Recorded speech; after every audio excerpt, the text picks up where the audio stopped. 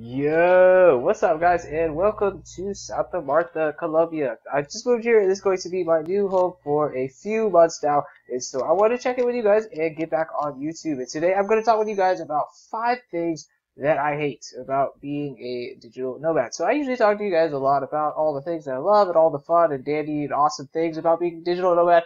Well, today I want to be a little bit more real with you guys and share with you some things that aren't so fun about being a digital nomad. Okay, so let's go ahead and jump right into this. And so, first things first, if you're traveling to a foreign country and you're a native English speaker, for example, well, you're not going to be able to, one, talk to the people very well because of the language barriers.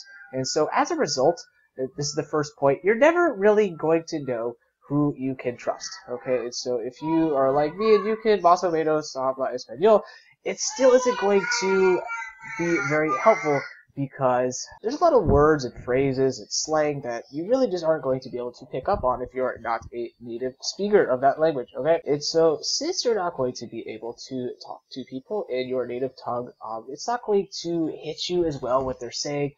Yes, you might still be able to translate what they're saying into your native language, but you're going to have a hard time having conversations with people and have them actually speak to your heart in your native language in what you know best, okay? And so that's why it's hard to figure out who you're going to be able to trust and who you're not going to be able to trust, simply because you're going to have a difficult time conversating with people. Secondly, okay, I want to talk with you guys about visa extensions. This is one that is kind of a pain. For example, here in South America, at least in Peru and Colombia, you're allowed to stay in the country for 6 months. Basically, no questions asked, okay? However, not too long ago, I went to go and get my visa renewed here in Colombia. I wanted to get 3 more months, and I ended up having to wait in line for 3 hours. And I was almost starting to suspect that it was almost a game because there was only like 5-6 people there, and I was waiting for 3 hours just to talk for one person, have them put a stamp on my visa. Very frustrating, and I would imagine that Colombia is not the only place in the world that it's going to be that way. And so that's the second thing that is kind of annoying about being a digital nomad, is having to go into immigrations and have them check out your visa and constantly be having to deal with immigrations in general. In your native country, you don't have to deal with any of that, and you're just already a permanent full-time citizen. Thirdly, it's kind of the repetitive questions that people always ask you, and specifically one in particular, or 2 in particular, excuse me, and that is, why are you here, and when are you going back? So most people don't even know what a digital nomad is, and they have no idea what I'm doing, or why I'm here, or what I'm doing while I'm here, and so they're almost confused if they see me there for longer than a week, for example, because there's a lot of travelers who just come for a few days and then leave.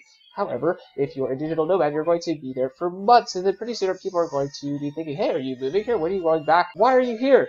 And it can get kind of annoying to answer those questions. And so to answer those questions, why are you here? Well, I'm here to work and to get a ticket to the next place that I want to go to. When am I going back to the United States? Well, I don't know, okay? And it can be very hard, if it's not your native language, to be able to adequately and eloquently explain your point of view when they're asking these sort of deep questions. And specifically, another question, let's just go ahead and run into this. If they start asking about what I think about American politics, well, I don't really want to talk about American politics.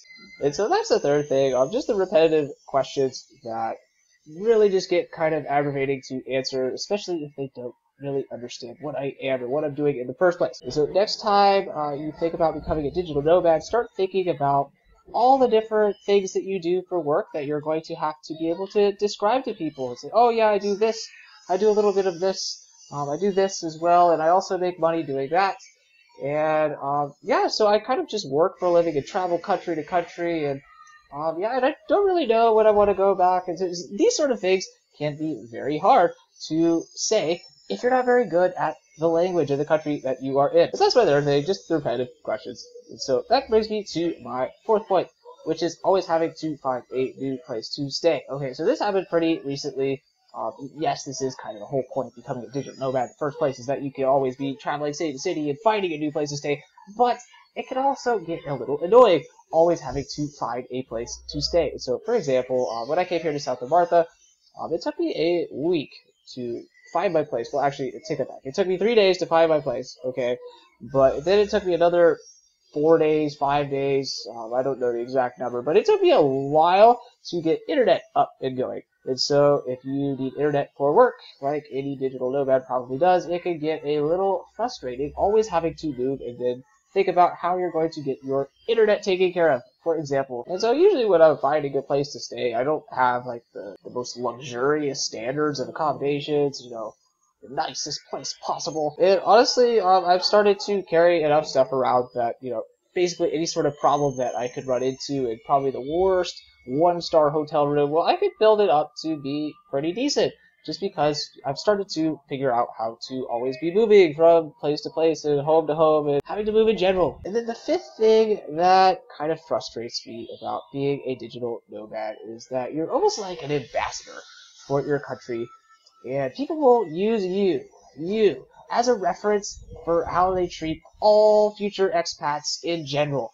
And so, how do I know this? Well, I can kind of pick it up on how people treat me and how they talk about other people who are Americans, for example. And so, you know, for example, in Peru, there's a pretty bad stereotype of the people going in there just having a lot of money and treating the natives like trash. And so it kind of resulted in some of the natives treating me like trash because they expected me to be just like Jim Bob, who came over and treated them poorly. And so if you are a digital nomad and you're traveling to another country, keep that in mind, that people may not know anything about the culture of your country, and they're going to use you as an example of how they will think about your country and the people of your country. And so just try to do your best and set a positive example. But really, that's all I have for you guys. That's my 5 things that I hate about being a digital nomad. And like I said, I'm living here in Santa Marta, full-time down here for at least a few months. And so I will be making more videos like this. And so glad to be back with you guys, and I hope you guys are having a great day. Peace.